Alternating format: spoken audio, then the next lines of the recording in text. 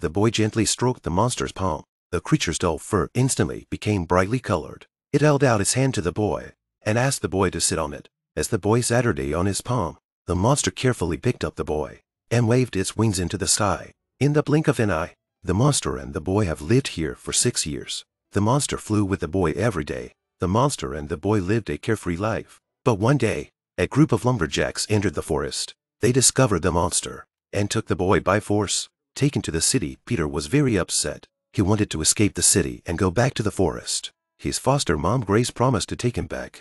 Peter stopped trying to escape. At night, Peter told Grace about the monster, but they didn't know that the monster was right outside their window. After seeing Peter and Grace's happy family, the monster went back to the cave sad. But when Grace saw Peter's painting, she was stunned, because when she was a little girl, her father had always told her about monsters, and there were legends of monsters in the town. She told her dad about Peter and the monster, but her father was calm.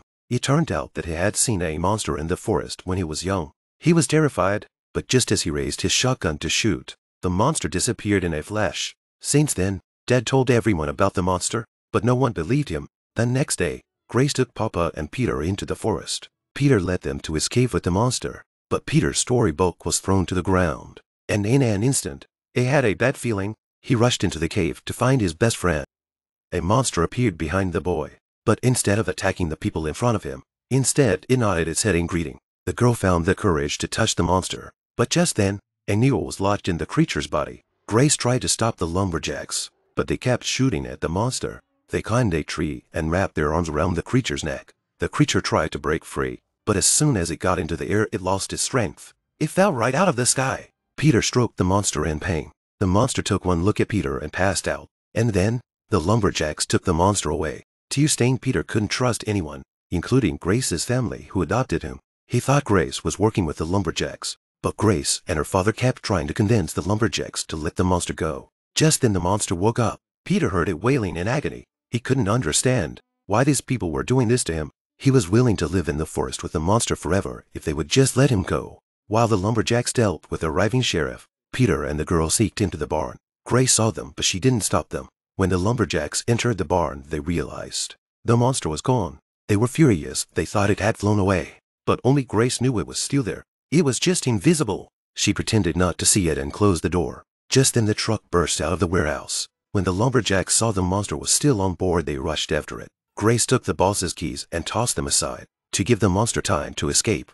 And it was Grace's father who was driving the truck. He didn't want the monster to be held captive by humans, but no matter how they tried to escape, the lumberjacks and the police were always right behind them. Monster strains to stand up in truck, trying to fly away from the humans, but it only flapped its wings once and fell back down again. The lumberjacks pulled in front of the truck. They tried to force the truck to stop, but instead of stopping, the old man accelerates and crashes into it. By now the drug has worn off. The monster has regained its strength. Seeing that there are still humans chasing after it, the monster is completely enraged. It flew to the bridge. The bridge is crumbling with its breath. Peter anxiously climbed up to the bridge. He told the monster not to hurt them. The monster hears Peter's words and stops spitting fire. But then Grace's car was about to fall off the bridge. In the nick of time, the monster stopped the car from falling. Everyone breathed a sigh of relief. But just then, the bridge suddenly broke. The monster and the two people in the car fell together. Peter ran to the edge of the cliff and shouted down, hoping for a miracle. As they watched in anticipation, the monster broke through the sky. A Mr. and a Mistress Grace were on top of the monster. At this point, even the lumberjacks chasing the monster were thanking it. They landed safely.